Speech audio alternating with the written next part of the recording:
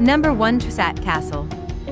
You need only stand at the crest of this steep hill next to the Zajc Gorge to appreciate that this must have been a useful lookout point in ancient times.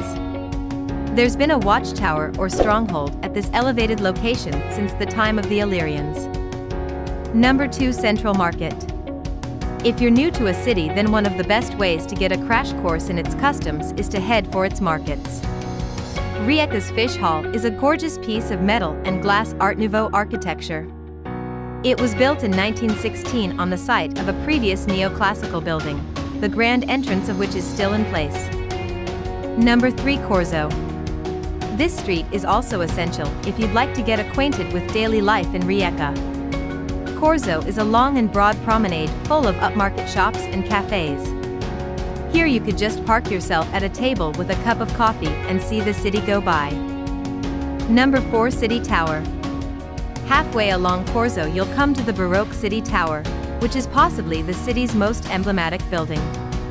The front of the tower is adorned with a stone relief of Rijeka's double-headed eagle coat of arms, granted to the city by the Habsburg Emperor Leopold I. Number 5. Gustav. 10 kilometers up the coast from Rijeka is this little stone town on high ground, 365 meters above the sea. The streets of the 16th century core are just right if you want to escape Rijeka. In fact, many Rijekans come to Gustav in summer for the many concerts and festivals held at this scenic spot. Number 6. National Theatre Ivan Pl. Zajc. This lavish neoclassical building wouldn't be out of place in one of the great Central European cities, so you won't be shocked to learn that its construction was conceived by a Viennese studio in the 1880s.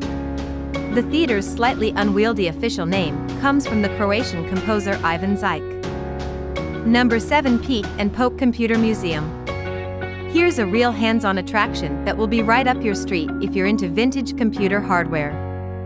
Peek and Poke is a massive collection of games consoles and personal computers going back to the 1960s. Number 8. Torpedo Factory.